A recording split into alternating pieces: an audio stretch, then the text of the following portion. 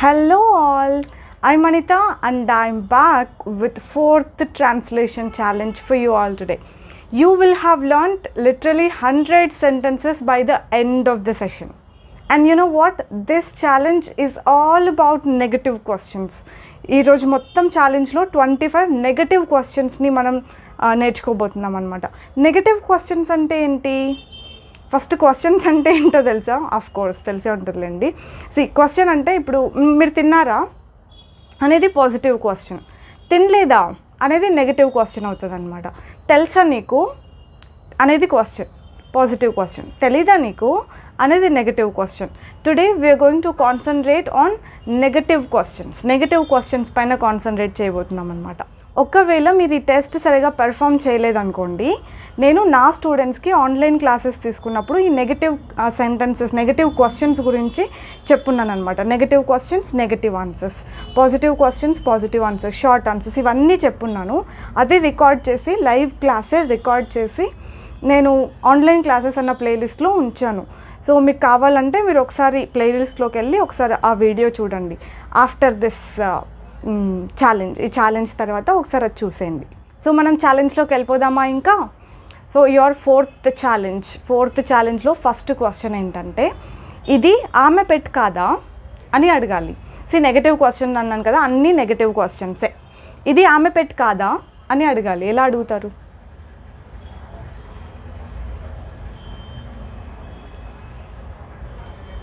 ఇది ఆమె పెట్ కాదా అనాలంటే isn't it her pet, isn't it her పెట్ అని అడగాలి. అంటే ఇది ఆమె పెట్ కాదా, ఇజంట్ ఇట్ హిజ్ పెట్, అది అతని పెట్ కాదా. హర్ ప్లేస్లో హిజ్, మై, అవర్, దేర్ ఇలాంటి ప్రొనౌన్స్ అన్నీ చేంజ్ చేస్తూ మాట్లాడొచ్చు. ఇజంట్ ఇట్ మై పెట్ అంటే ఇది నా పెట్ కాదా. ఈ పెట్ ప్లేస్లో ఇంకొకటి పెట్టండి. Laptop, phone, car, TV, place, chair, ఇలాంటి వర్డ్స్ అన్నీ ట్రై చేయండి. ఇజంట్ ఇట్ హర్ చైర్, అది ఆమె చైర్ కాదా. ఇజంట్ ఇట్ మై ల్యాప్టాప్, ఇది నా ల్యాప్టాప్ కాదా. ఇజంట్ ఇట్ మై నంబర్, ఇది నా నంబర్ కాదా. ప్రొనౌన్సియేషన్ అబ్జర్వ్ చేస్తారా? Isn't it, isn't it, isn't it అనకుండా నేను ఏమంటున్నా, ఇజంట్ ఇట్ అంటున్నా. సో ఇది కూడా ప్రొనౌన్సియేషన్ బాగా ప్రాక్టీస్ చేయండి, okay. And your second sentences, అతను హిందీ మాట్లాడలేడా, అతను హిందీ మాట్లాడలేడా అని.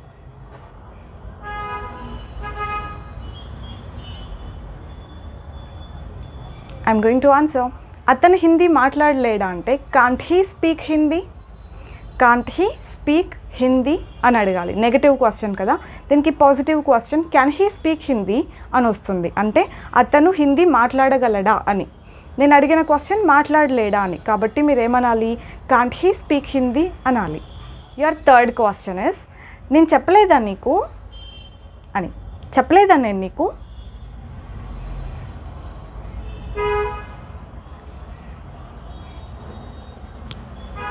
Didn't I tell you, didn't I tell you, లేదంటే హ్యావెంట్ ఐ టోల్డ్ యూ అని ఉన్నా కూడా కరెక్టే. మీరు హ్యావెంట్ ఐ టోల్డ్ యూ అని చెప్పున్నా కూడా కరెక్టే.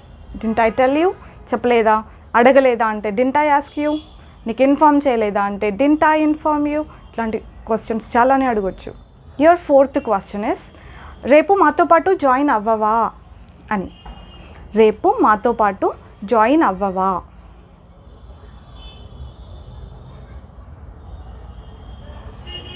The question is about future, right? So helping verb ఏముంటుంది? Won't you join us tomorrow, won't you join us tomorrow. Will you not join అని ఉంటారేమో, అది కాదనమాట. వోంట్ అని షార్ట్ ఫామే యూస్ చేస్తాం మనం బేసిక్గా. Especially స్పోకెన్లో negative questions అడగాలనుకున్నప్పుడు most of the times short ఫామ్సే use చేస్తాం అనమాట. So won't you join us tomorrow. Your fifth question is, ఎవరు అప్లై చేయలేదా ఆ పోస్ట్ కోసం, ఎవరు అప్లై చేయలేదా ఆ పోస్ట్ కోసం.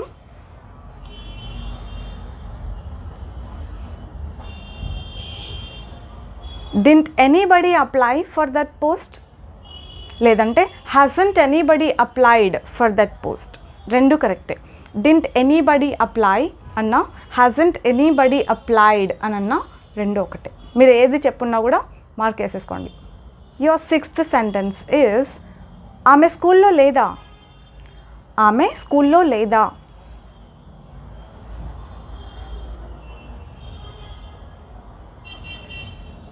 చెప్పేస్తున్నా. isn't she in the school? isn't she in the school? ఆమె స్కూల్లో లేదా. అతను వాళ్ళు లేరా అనాలనుకోండి, అతను అని అనాలన్నా కూడా isn't he అని అంటాం, సేమ్ హెల్పింగ్ వర్బ్. వాళ్ళు అనాలంటే aren't they. aren't they in school? Pronunciation చూడండి, aren't కాదు, ఇది aunt. ఆంటీలో ఆంట్ ఉంటుందా, AUNT ఆంట్, అదే అనమాట ప్రొనౌన్సియేషన్ అదే. aren't they in school? వాళ్ళు స్కూల్లో లేరా. your 7th sentence is నీకు ఇంట్రెస్ట్ లేదా మాతో పాటు పనిచేయడం అనాలి. నీకు ఇంట్రెస్ట్ లేదా మాతో పాటు పనిచేయడం.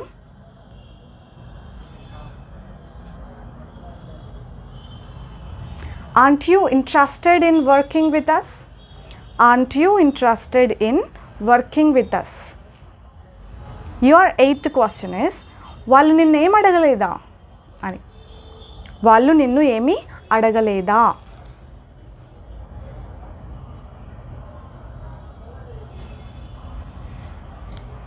చెప్పేస్తున్నా. didn't they ask you anything? didn't they ask you anything? లేకపోతే మీరు haven't they asked you anything అని ఉన్నా కూడా ఓకే అని చెప్పున్నా కూడా మార్క్ వేసేసుకోండి.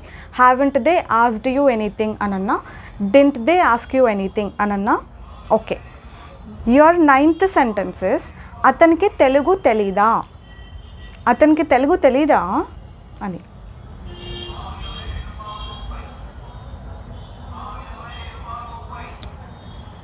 doesn't he know Telugu? doesn't he know Telugu? doesn't అనకుండా doesn't he ప్రొనౌన్సియేషన్ చూడండి. doesn't he know అంటే మన ప్రొనౌన్సియేషన్ ఇదే కిల్ చేస్తుంది అనమాట. మనం ఎప్పుడు కూడా బ్లెండ్ చేయాలి, వర్డ్స్ని బ్లెండ్ చేస్తామన్నమాట. doesn't he know Telugu? doesn't he know Telugu? doesn't he అనేది కలిపేయాలి. Okay. your 10th question is నువ్వేం నేర్చుకోవట్లేదా ఇప్పుడు. నువ్వు ఏమీ నేర్చుకోవట్లేదా ఇప్పుడు.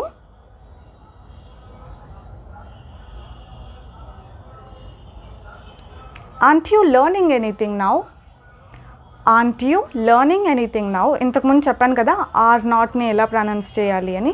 aren't you learning anything now?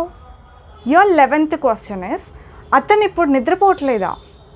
అతను ఇప్పుడు నిద్రపోవట్లేదా.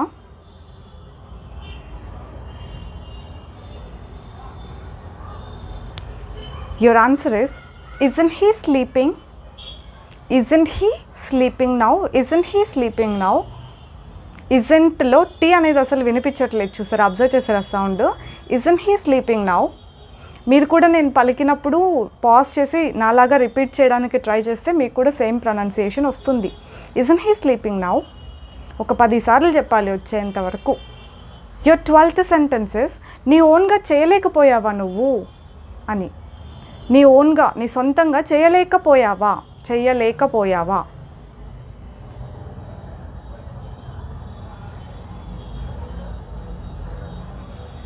couldn't you do that on your own అని అడగాలి. couldn't you do that on your own లేదంటే were you not able to do that on your own అని మీరు చెప్పున్నా కూడా కరెక్టే. But the best sentence is couldn't you do that on your own అనేది. your 13th sentence is కనీసం convince చేయడానికైనా try చేయవా. ఇది ఫ్యూచర్. కనీసం కన్విన్స్ చేయడానికైనా ట్రై చేయవా.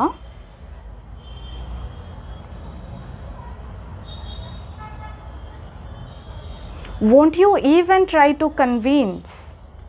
ఈవెన్ ట్రై అంటే ఇట్లా చేయనన్నా చేయవా అన్నట్టుగా అనమాట. won't you even try to convince.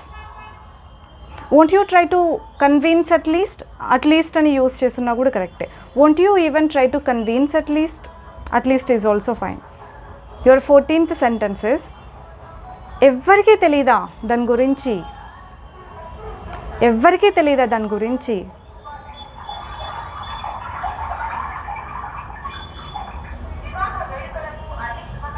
doesn't anybody know about it. doesn't anybody know about it. your 15th sentence is అస్సలు ప్రాక్టీస్ చేయలేదా నువ్వు అని అడగాలి. అస్సలు చేయలేదా ప్రాక్టీస్ నువ్వు.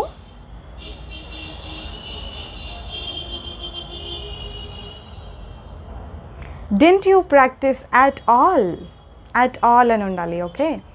didn't you practice at all లేదంటే haven't you practiced at all అని ఉన్నా కూడా కరెక్టే. haven't you practiced at all your 16th question is కనీసం కోడ్ డెవలప్ చేయడానికి ట్రై కూడా చేయలేదా నిన్న? లెంతీ క్వశ్చన్, బాగా అర్థం చేసుకోండి. కనీసం కోడ్ డెవలప్ చేయడానికి ట్రై కూడా చేయలేదా నిన్న? దీనికి 5 seconds ఏం సరిపోతుంది? 10 or 15 ఇవ్వాలి. మీరు తీసుకోండి కావాలంటే. The answer is Didn't you even try to develop the code yesterday? Didn't you even try to develop the code yesterday? అని వచ్చేంత వరకు ప్రాక్టీస్ చేయండి. Didn't you even try to develop the code yesterday? ఇట్లా వచ్చే వరకు practice చేయండి. Your 17th question is drop చేయలేవా నువ్వు వాళ్ళని బస్ స్టాప్ దగ్గర? డ్రాప్ చేయలేవా నువ్వు వాళ్ళని బస్ స్టాప్ దగ్గర?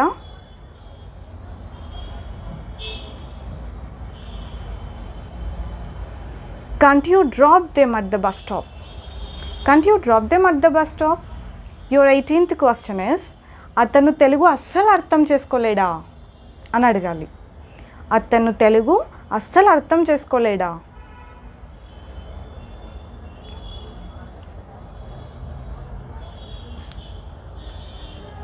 Can't he understand Telugu at all? అస్సలు అంటే at all అని యాడ్ చేయొచ్చు మనం. Can't he understand Telugu at all? Your 19th question is నేను నీ ఫ్రెండ్ని కాదా అని అడగాలి. నేను నీ ఫ్రెండ్ని కాదా?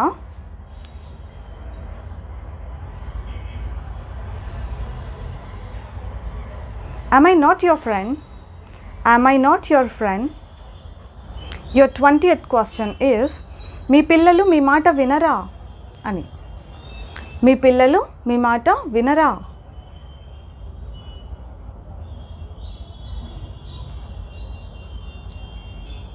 Don't your kids listen to you?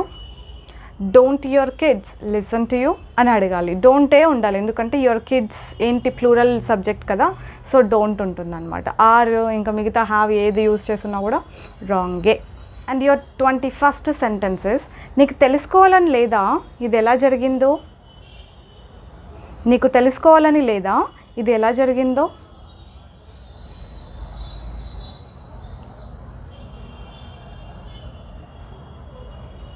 Don't you want to know how it happened? Don't you want to know how it happened? లేదంటే want to ని short చేసేచ్చు wanna. Don't you wanna know how it happened? Don't you wanna know how it happened? Multiple times repeat చేస్తేనే వస్తాయి sentences. Your 22nd question is అది అతని తప్పు కాదా? అది అతని తప్పు కాదా?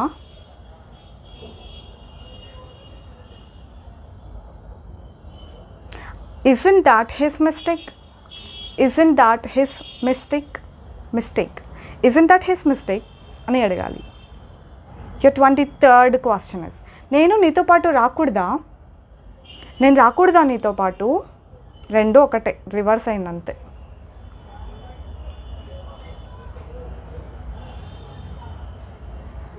Shouldn't I come with you?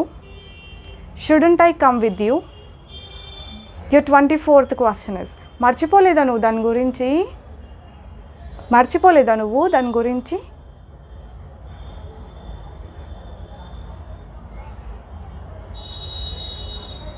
Didn't you forget about it? Didn't you forget about it? లేదంటే haven't you forgot about it? The better is didn't you forget about it? Didn't you అని యూజ్ చేసినప్పుడు didn't అనకూడదు. didn't ఉండదు ఎక్కడ, didn't అంతే. ప్రొనౌన్సియేషన్లో didn't you forget about it? forget కూడా కాదు, చూసారా అది forget. didn't you forget about it?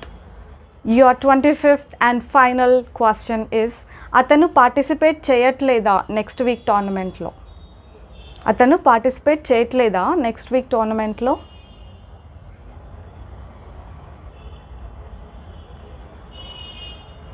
Won't he participate in the tournament next week?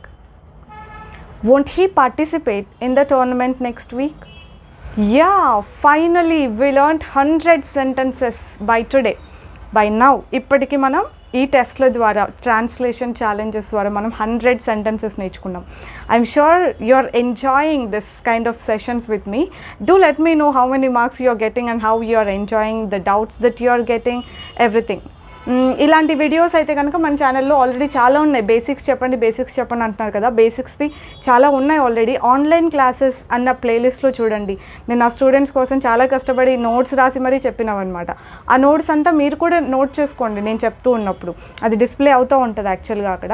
నేను లేనని చూడడం మానేయకండి, ఓకేనా? అవి చాలా అసలు ఎంత నాలెడ్జ్ గెయిన్ చేసుకోవచ్చు అంటే అంత నాలెడ్జ్ గెయిన్ చేసుకోవచ్చు ఆ ఆన్లైన్ క్లాసెస్లో. నేను లేనని మీరు చూడట్లేదు అనుకుంటా, జస్ట్ ఒకసారి చూడండి ఎంత నాలెడ్జ్ ఉందో మీకే అర్థమవుతుంది. ఇంకేమన్నా ఉందా? ఇంకంతే. That's it for today. I'll see you with another translation challenge next time. Bye bye. Take care. Keep learning.